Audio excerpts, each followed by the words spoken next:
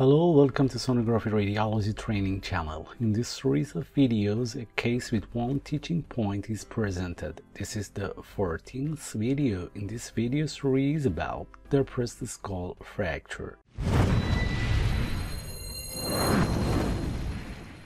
A 36-year-old man referred for brain CT with headache, nausea and vomiting after head trauma. In standard brain CT images, we found vasogenic edema in left temporal parietal lobes. No evidence of intracranial hemorrhage or increased intracranial pressure and midline shift. This finding suggestive of brain contusion after head trauma. In this axial bone view, there is a depression fracture in a squamous part of left temporal bone. Another view of depressed fracture in coronal view and also in sagittal view. And this is 3D volume rendering reformatted images from the skull, and we can see obvious depressed fracture in squamous part of left temporal bone, and this is right side of the skull for comparison with the left side. Depressed skull fractures result in the bone of the skull wallet being folded depressed inward into the cerebral parenchyma. It's usually the result of high energy impact to the skull. These fractures, mostly about 75%, occur in the frontoparietal region.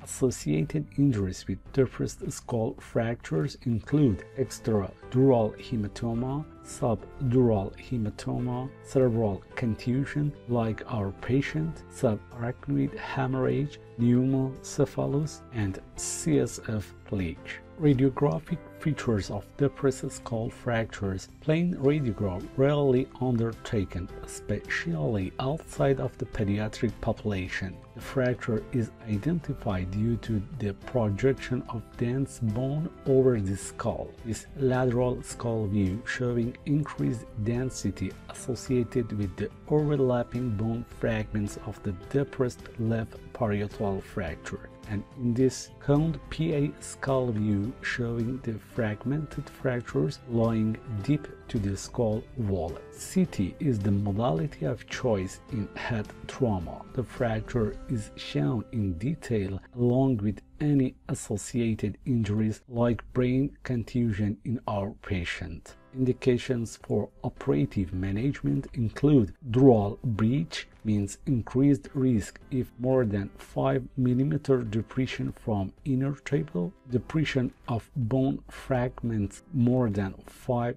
to 10 mm, significant intracranial hemorrhage, frontal sinus involvement, significant wound contamination or cosmetic deformity, and finally pneumocephalus. Please pay attention to this final teaching point. Depressed skull fracture are associated with higher rates of infection, seizures, neurological deficits, and death. So appropriate management and close follow-up are required. Now, I suggest two others of my videos that are close to this video in terms of matter. And thank you for your attention.